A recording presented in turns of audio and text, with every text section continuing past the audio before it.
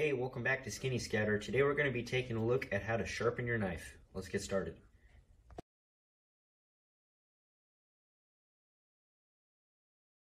So I'd like to start by saying that there are a million different ways that you can sharpen your knife. There's really easy ways to sharpen your knife that yield you decent results with a decently sharp knife. There's really expensive and complicated ways to sharpen your knife that have razor sharp results.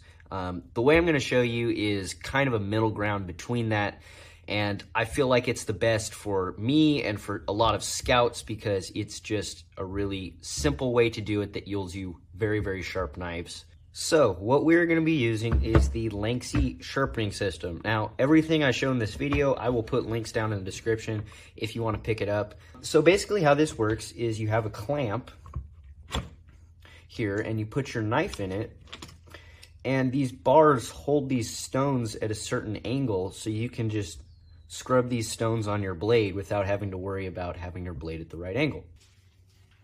So before we sharpen the knife, we kind of need to determine why the knife is becoming dull. Now, a knife becomes dull when the bevel, which is the very tip, kind of curves over on itself. It rolls over, and that creates a kind of rounded tip there that is not going to allow you to cut through things very easily. Now, what we're doing when we're sharpening it is we're bringing that bevel back straight up and taking a little bit of metal off in the process to get the tip of it nice and sharp, just like that. So today I have two knives that I need to sharpen. I have a Spyderco Endura 4, and I also have a Benchmade Bug Out. Now, with the Endura 4, I'm going to show you how to sharpen a dull knife, and with the Benchmade Bug Out, I'm going to show you how to just kind of touch up a knife that's already somewhat sharp.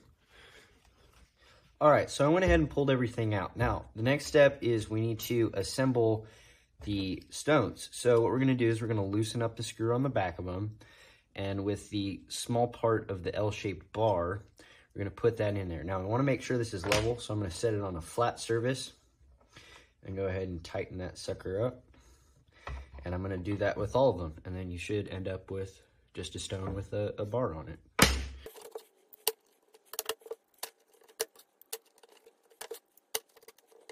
All right, so now we're ready to go ahead and put our knife in the clamp here.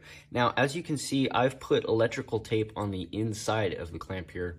Now, that is because that this is metal, and from my experience, it has scratched up quite a few of my knives, especially the ones with the black coating on the outside. So just that little bit of electrical tape prevents that. Really simple fix. So to go ahead and put this in here, we're going to loosen all of these things up. You got a knob here and then a screw. So I'm going to go ahead and loosen both of those up. Then we're going to open our knife and we're going to put it in there about a fingernail's width lined up on the main blade there. I'm not sharpening the serrated, I'm just doing the plain edge. So right about there should be good. So now I'm going to flip this thing over and I'm going to tighten the red knob first. Then I'm going to go ahead and tighten the screw here. Now that we have our knife in our clamp here, we can now figure out the angle of the edge. And why that is important is because if you think about it, if you're not sharpening perfectly on that edge, you're either going to be taking material off the very bottom of the bevel there or at the very top. And you want to make sure you have that aligned. And that's the big problem that a lot of people have with whetstones, is they can't get the angle correct. So what I'm going to do to find the angle is I'm just going to take a Sharpie and I'm just going to mark on the silver part of the blade here. And I'm just going to go all along there. Sweet, so now that we have the blade marked, we can go ahead and find the angle. Now how I'm going to hold this is on the back here. I'm just going to put this in the palm of my hand and just hold it like that. If I'm sharpening the other side, do the same thing, hold it like that. Really simple, no real danger of you getting cut at all here because your hand is always out of the way. Now I'm going to go ahead and take this blue fine stone and I'm going to stick it in 20 degrees because that is a fairly common blade angle. Now all I'm going to do is I'm just going to lightly rub this across my Sharpie mark and I'm going to see where it ends up taking that off. Now, as you can see, it took it off completely. Now, if it was only taking it at the bottom, I would know that my blade angle is too steep. And if it was only taking it at the top, I would know that my blade angle is too shallow. So how we're going to sharpen this is I'm going to start with the coarse grit. And I am going to just start at the very top of the stone here. And as I push back on it, I'm going to work my way to the very back there, just like that. Once I do that 10 to 15 times on this side, I'll go ahead and flip it over and do it 10 to 15 on that side. Once I'm happy with that, I'm just going to switch to the next stone, and then the next stone, and then the next one, and then the final one. And then I'll come back and show you guys what we do from there. So how do you know when to switch up to a finer grit of stone? Well, when using any of these stones, it creates tiny little gashes in your metal. The coarser stones create bigger gashes, and the finer stones create finer gashes. So, using a magnifying glass, you can see those gashes in your metal. If you still have gashes in your metal from the previous grit, you know that you need to spend a little bit more time with your current grit. If your scratches on your blade are very consistent throughout, you know that you can switch up to the next one. 2 hours later. All right, so I'm on my final stone, and I've already used it a little bit, but I am just going to very lightly use this stone, and I'm just going to rock it back and forth. You don't really need to deliberately keep going like this and pushing straight into the blade. You can kind of just, it's almost like you're polishing the blade. So this next step is optional, because now that I've sharpened this knife, it is already extremely sharp. Like, I can just take small little slivers off of this piece of paper, and it will shave my hair super easily, nice and clean. Now, the next step, like I said, is optional, and that is going to be to use a leather strop. And this kind of gives it the final little touch to make it nice and razor.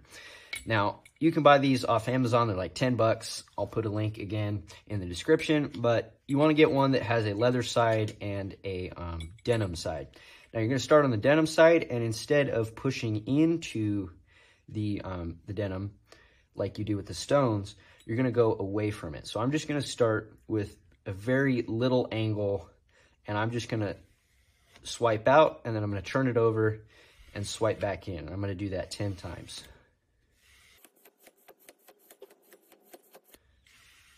All right, once I've done that, I'm going to go ahead and flip this thing over to the leather side and do the same thing 10 times.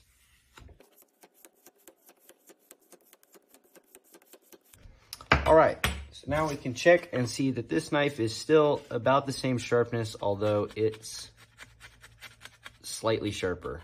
So let's go ahead and take a look at how to sharpen a slightly sharper knife that, isn't in as much of disrepair.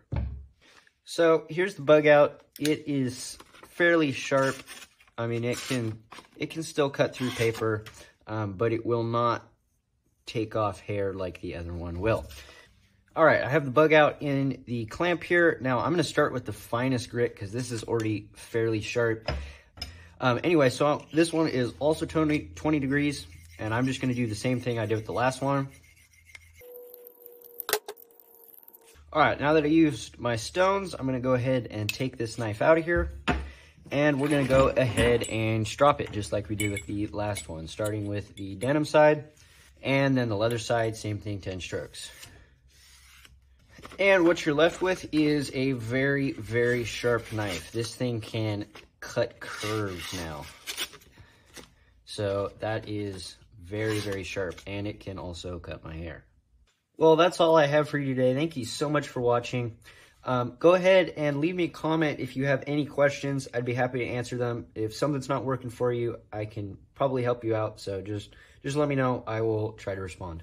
Like if you enjoyed, subscribe if you want to see more, and I'll see you guys soon. Take care. Bye for now.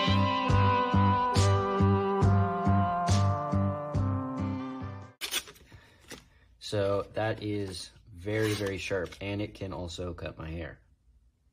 And my skin, apparently. Yeah, as you can see, the bug out is extremely sharp.